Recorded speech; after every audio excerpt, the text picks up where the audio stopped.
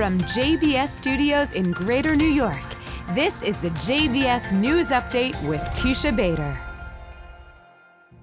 I'm Teisha Bader with the JBS News Update for Thursday, April the 26th, 2018.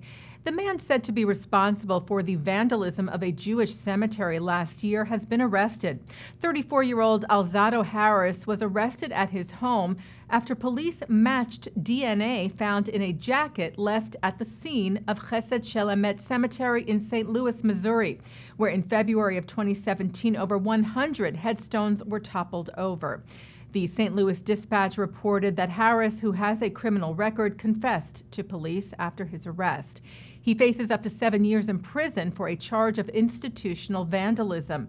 He is not being charged with a bias or hate crime.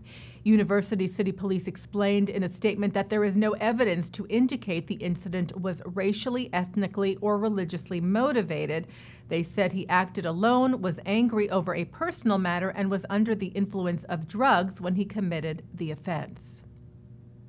It appears that the Czech Republic will be the next country to move its embassy to Jerusalem. President Milos Zeman said he will appoint an honorary consul in the city, which will be the first step in a three-step process to relocate the embassy.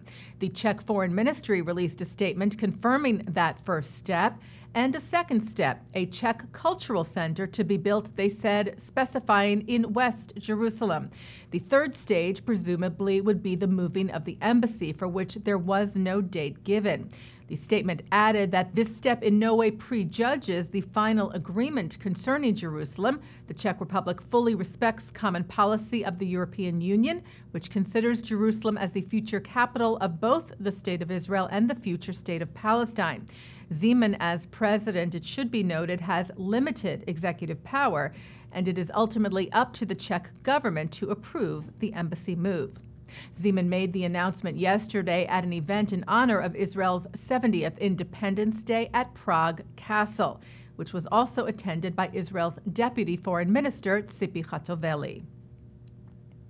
Israeli search and rescue teams are working diligently tonight after a rare, deadly storm struck southern Israel yesterday.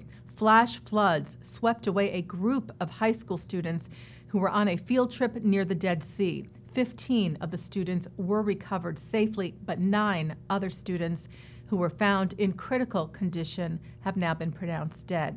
1 student was still missing. When the floods initially struck yesterday, there were 2 fatalities, a teenage Bedouin boy and a Palestinian teenage girl.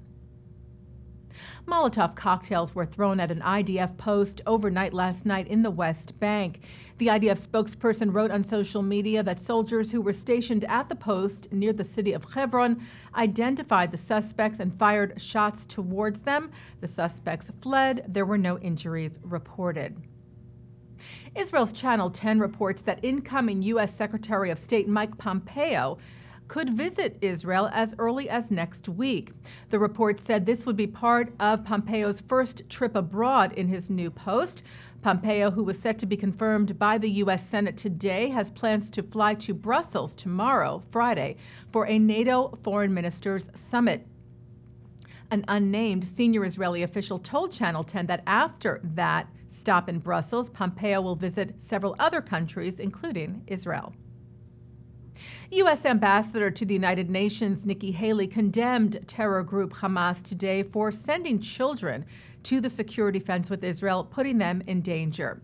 Haley was addressing a UN Security Council meeting about the ongoing situation at the Gaza security fence. She said anyone who truly cares about children in Gaza should insist that Hamas immediately stop using children as cannon fodder in its conflict with Israel.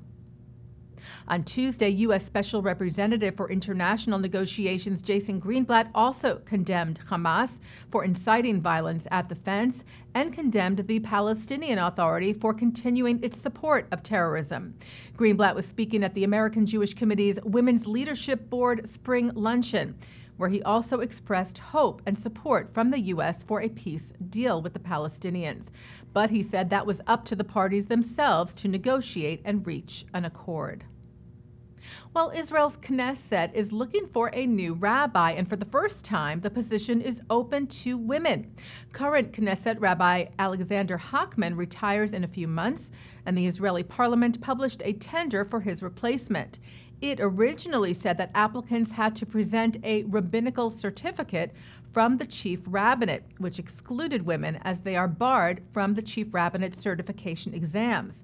However, several groups, including the Israel Religious Action Center, made their opposition known, claiming the tender was discriminatory, and that prerequisite has now been withdrawn.